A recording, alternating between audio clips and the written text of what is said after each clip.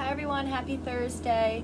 Today's topic, we're going to be talking about the top concerns parents have for their children. But first, if you are in need of any assistance, please contact OCO's crisis hotline at 1-877-342-7618, Monday through Friday, 9 to 5. If you cannot call the hotline, please utilize the chat box that I will link up above.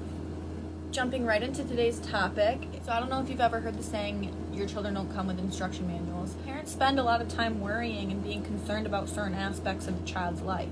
So we're going to be talking about some of the top concerns parents have for their children.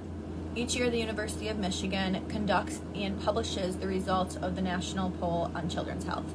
And this is also known as the NPCH. And the NPCH is actually based on adult perceptions on various issues facing children and teens in the United States. In 2017, the poll surveyed a diverse national group of both childless adults and parents to identify those issues. And now to jump into the Mott poll report and what the top 10 concerns were in 2017. Number 10 is stress.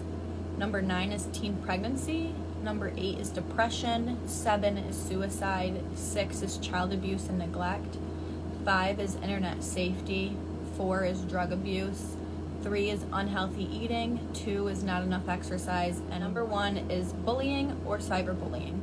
Why is this information important? Why am I talking to you about a report and a poll that happened in 2017? Well, this is because although many of these issues and concerns are not in the direct control of the parent, this data can serve as a platform to start a dialogue with children. Sometimes conversations don't come that easily, especially with hard-hitting topics like suicide, cyberbullying, teen pregnancy. Now, sometimes parents want to have those conversations, but they just don't know how to start them. Now, I'm going to provide some resources that can help with this. First resource I'm going to talk about, I've already mentioned in one video. It is amaze.org, and this site has content for all ages.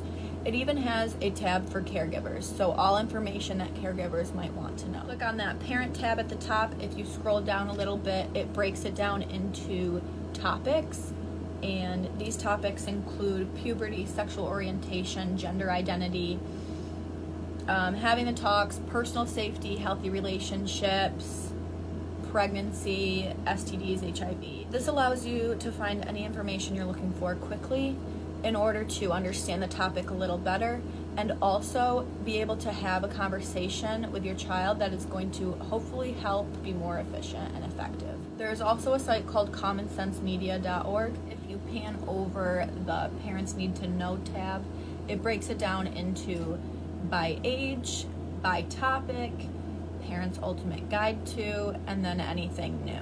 So if you have a concern about internet safety, you can go to the by topic and scroll down to privacy and online safety, and it breaks it down into questions. And these questions are typically frequent concerns among parents. And then if you scroll down on that same thing, it provides privacy and internet safety articles and privacy and internet safety videos. Both of these sites are a great resource for any concerns you might have as a parent or a caregiver, and I will link the resources up above so you may explore them whenever you have time. And as always, if you have any questions or concerns, please feel free to reach out to me. I will respond as soon as possible. And I hope everybody has a fantastic rest of their week and a fantastic weekend, and I will see you again on Monday. Bye!